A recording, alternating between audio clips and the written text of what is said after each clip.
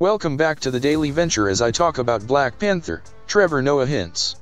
He may make a return to Wakanda Forever.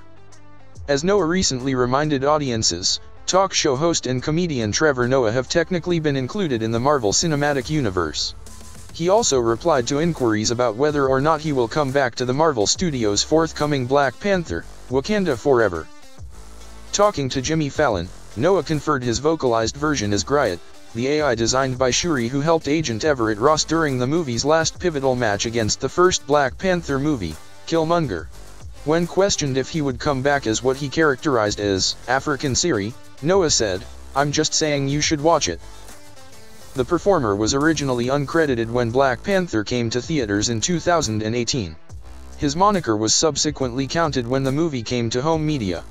Therefore, Griot only appeared in the forthcoming film and seemed to be the primary AI, helping Shuri and her tasks as Jarvis earlier did for Tony Stark. Although Noah's involvement is debatable, Griot's creator, Shuri, is positioned to recreate a more significant role in Wakanda Forever, with marketing and information laboriously indicating she will inherit the legacy of Black Panther.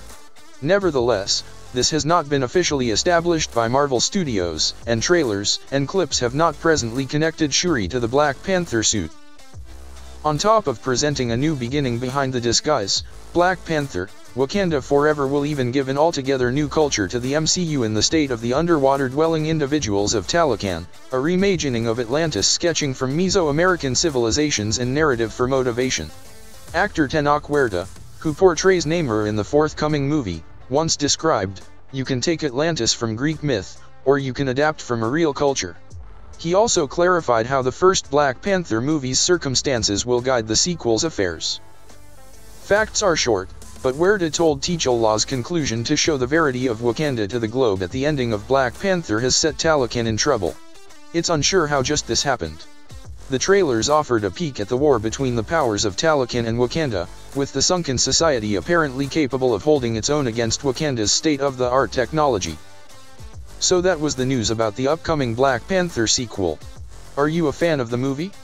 Do you think Trevor Noah will portray Griot in the forthcoming film? Who would you like to see pop up in the sequel? Either way, thank you for watching, and please leave a like and comment below, as I would greatly appreciate it. Until then, venture onward. Black Panther, Wakanda Forever comes to theaters on November 11th.